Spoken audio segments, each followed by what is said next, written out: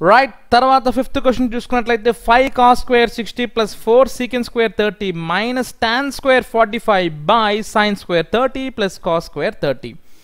See, just we have to replace the values. So 5 into cos square 60. Cos 60 ఎంత మనకి 1/2.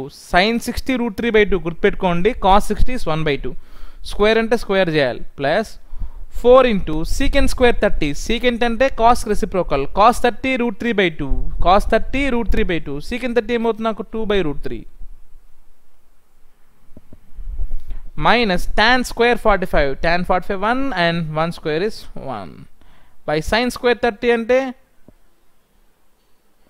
1/2 whole square. Sin 30 value 1/2. Square అంటే square చేస్తాం. Plus cos 30 అంటే √3/2 whole square. Next ఇప్పుడు చూడండి ఏం చేయొచ్చు. సో 5 into 1/2 whole square ఏమవుతుంది నాకు 1/4 ప్లస్ 4 into 2/√3 whole square ఏమవుతుంది 2 square ఎంత 4 √3 square ఎంత 3 minus 1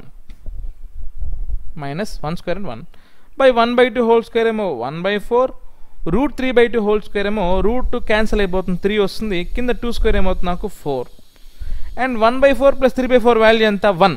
ఎందుకు 1 + 3 4 4/4 వాల్యూ 1. సో డినామినేటర్ వాల్యూ వచ్చి 1. పైన 5 into 1/4 ఇదేమో నెంబరు ఇదేమో ఫ్రాక్షన్. మల్టిప్లికేషన్ అంటే ఏం చేయాలి సింపుల్గా న్యూమరేటర్తో మల్టిప్లై చేయాలి. ఒక నెంబరు ఇంటూ ఒక ఫ్రాక్షన్ వచ్చిందనుకో ఈ నెంబర్ని న్యూమరేటర్తో మాత్రమే మల్టిప్లై చేయాలి. So a into b ab/c అవుతుంది అట్లాగా.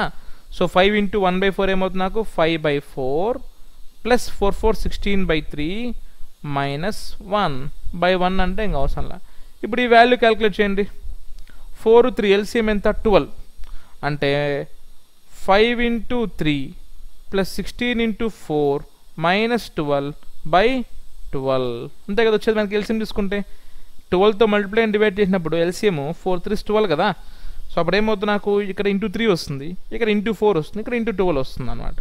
So 5 3 are 15, 16 4 are 64 minus 12. So 15 plus 64 minus 12.